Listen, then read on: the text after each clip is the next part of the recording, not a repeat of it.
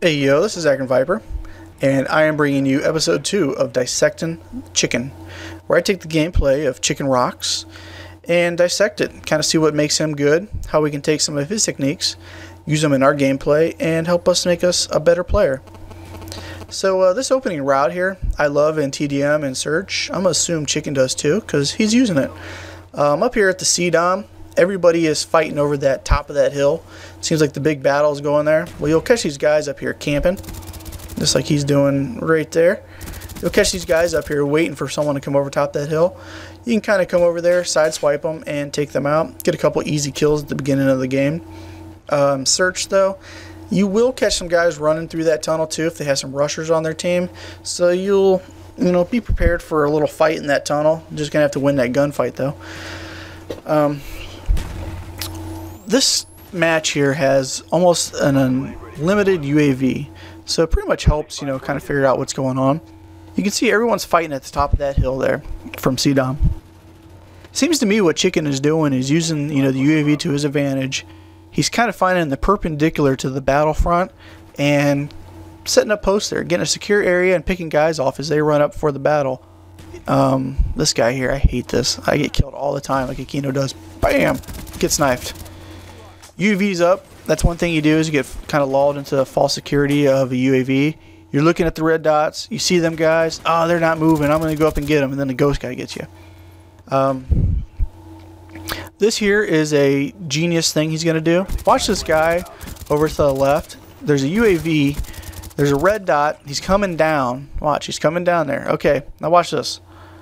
There he goes, right? No. That guy stopped. The ghost guy, which is Sticky Slayer, Slicky, whatever the hell his name? Yeah, Silky J. That guy gets killed a lot. What I would have did there is I would have saw that ghost guy, assuming it was my red dot I was chasing, and got shot in the back by the red dot. I do that all the time with these UAVs. You assume one thing, and there's two guys running there, one with ghosts, and I don't know what it is. I see that easy kill too. I don't even, think to look the other way. It's like, oh, there's food, I'm getting it. I don't know if it's something left over from I don't know, our caveman days or something like that, but tell you what, if I was a caveman, I'd have been eaten from behind by a snaggle. No, not really snaggle. They were a snagglepuss. That's like a cartoon. Saber-toothed tiger. I don't know what the hell I'm talking about now. I'm getting loopy. I've done too many commentaries today. But what you see Chicken using here is using the UAV. Instead of rushing around that corner, he's going to let this guy come to him, which is a pretty smart thing. I play my fair share of hardcore, and I know on this map, that crane is a death trap. People are camping that thing just waiting for you. Here's this guy here. Who is it? The ghost, Silky J. Now I like this part here. I find it humorous or something. I don't know what it is, but so Chicken runs back to his motion sensor, reloads. He's not going to get caught reloading because he knows someone's going to come. And what happens here? Revenge kill. Looking for the guy camping in the corner, but he's not there. Gets shot in the back. I wouldn't call this gameplay campy. I don't know about you guys. Would you call him a camper? Would you call this campy gameplay? I rush my ass off, and I hate campers. I hate campers of a passion, and I do not consider this camping. I don't know about you. Let me know. But I don't know. He's being smart. He's always going to that perpendicular intersection point, hitting the battle, and not pushing too far up into where they're spawning. I like to rush head first to the red dots. I get killed a lot. I do like how he's being very careful around this crane, just for the fact, like I said, of the hardcore. There's a million guys waiting over there. Also, that crane area, say from the crane to what's that? The electrical area. It seems like there's, it has to be maybe 10 spawns. Maybe not that much, but there's a lot of spawns over there. And on a big map like this in Array, you keep chasing those reds. Eventually, you're going to push past a couple spawn points, and they're going to spawn behind you, like right there.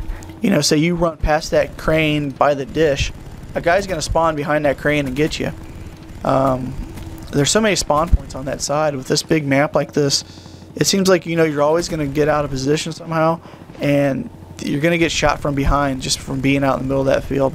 So the way he's playing this map, I think it's a pretty smart way, of kind of controlling the spawn flip. And like the other Chicken gameplay, you know, he does kind of control the engagements. And it seems like really no one's going to get him from behind.